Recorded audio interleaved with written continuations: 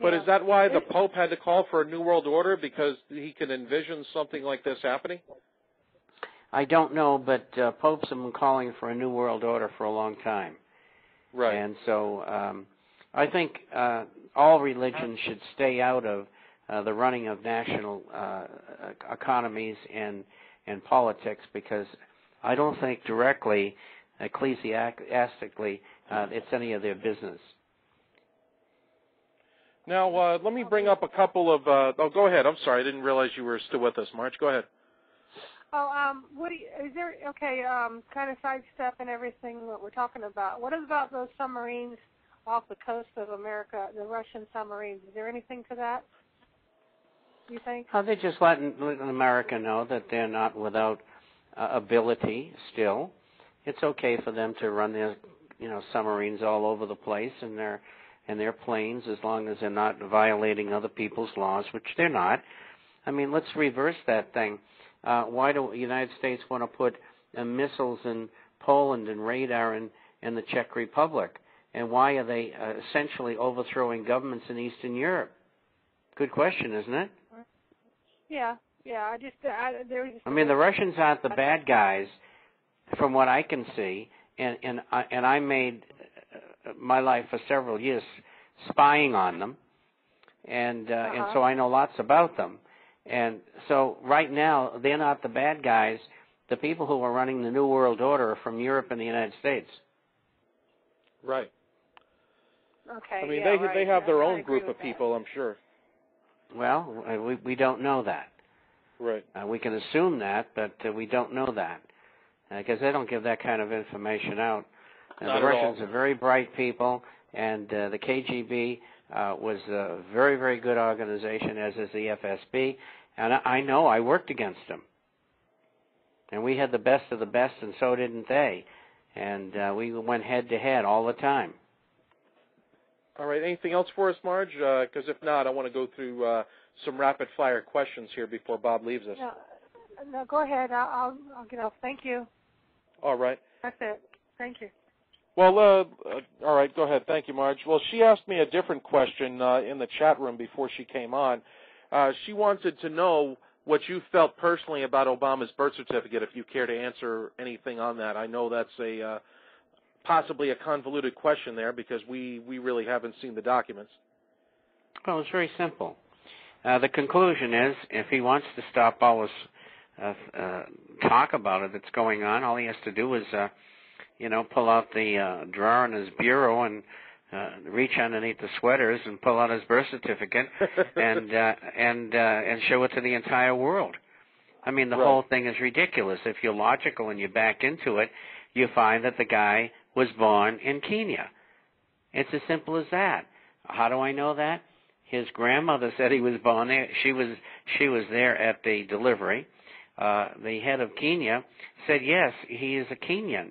He's from Kenya, and so do you need an awful lot more proof than that? And so this is a terrible burden. It's really hurting his trust and confidence within the United States. It keeps gnawing at him like a rat, and it's terrible for him. And yet they refuse to answer. I mean, they got to be suicidal politically, because sooner or later it's going to destroy him. Oh, I know, and I don't know how he's going to last 4 years with this constant battle about something as simple as a birth certificate. And you put it right, something as simple as. And if he was an American citizen, he would have told us long ago. Right. So there is a problem. And he's very charismatic. He reads the teleprompter very well, and he makes no decisions whatsoever. They're all made by the policy wonks from the Council on Foreign Relations, the Trilateral Commission, the Bilderberger Group, and the Illuminati. That's who he takes his orders from, just like George Bush did.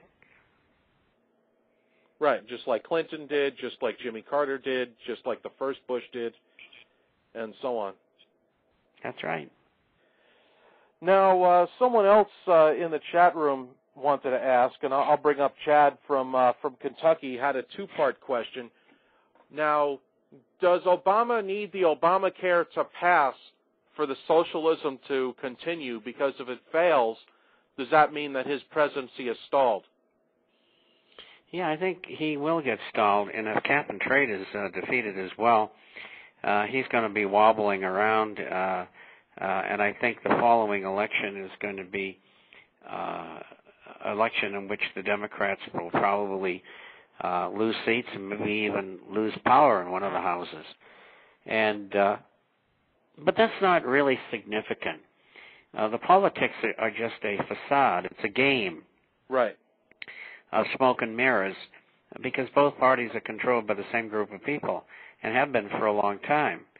And you don't get to run at all unless you're controlled by them. And it's as simple as that. Now let me go through. I think we only have time for me to ask you one or two more questions before we have to wrap it up. But you're familiar with the California drought situation in Central California, where the farming area has basically turned into a ghost town because they said a minnow has the right to live. Can you expand on that and how that's going to affect food prices? It's more insanity, and it's going to make them go up. And California and the Southwest has a terrible water problem. I talked to somebody today in San Diego, and water and electric is $1,000 a month. And I said, well, why is it so high? Is the electricity, super expensive? He said, that's $300. It's $700 for the water just for the house. Wow. And so it's becoming a critical problem, and it's not going to get better. It's going to get worse. And living in the Southwest, you're taking on some big responsibilities, because it could be that maybe they might get in a position where they don't have enough water. Right. And places like Phoenix and Las Vegas and Southern California would dry up. I mean, if you don't have any water, you'd have a mass exodus. Right. So let me ask you here in closing, Mr. Chapman, is there anything else that you want to cover? You want me to you want to plug the International Forecaster one more time in case we had a revolving door in the chat room? Yeah, I'll talk about the Forecaster again, and I think we've covered everything important, or some of the more important things, and I can always come back. I am pretty good about scheduling everybody. The forecast is about business, finance, economic, social, political issues all over the world, and we publish by email on Wednesdays and Saturdays, about 35 or 40 pages each time. Have a hard copy for those who are not on the Internet, and that goes out twice a month. And if you'd like a free introductory copy, you can go to theinternationalforecaster.com, theinternational, FORECASTER.com. You can use the email bob@intforecaster.com. That's bob@intforecaster.com. Or you can call toll-free 800-375-4188. That's 800-375-4188. All right, Bob, it's definitely been a pleasure, and thank you for sharing some groundbreaking information with us. And hopefully we'll have you on in a month or two again, and unless something else important happens to come on, and we get you before somebody else does, I suppose. I always get plenty of time. Because, well, let me try to explain Bob's day for everybody here, and they were asking, why doesn't Bob have his own show? He does 5 or 6 interviews a day easily, and I'm sure you probably spend more than 40 hours a week doing interviews. About 30. Okay, well, close enough. I mean, but that's I write a publication job, twice a week, too. Right. So, I get up at 3:30. I go to sleep around 9 or 9:30, and that's it. So we're the last thing that Bob's doing tonight before he goes to bed. You better believe it. All right, Bob. We'll go get some sleep and start writing some of the next issue's International Forecaster for us. We much appreciate having you here on the Proof Negative Show. Okay, thank you. Bye-bye. All right. Have a good night.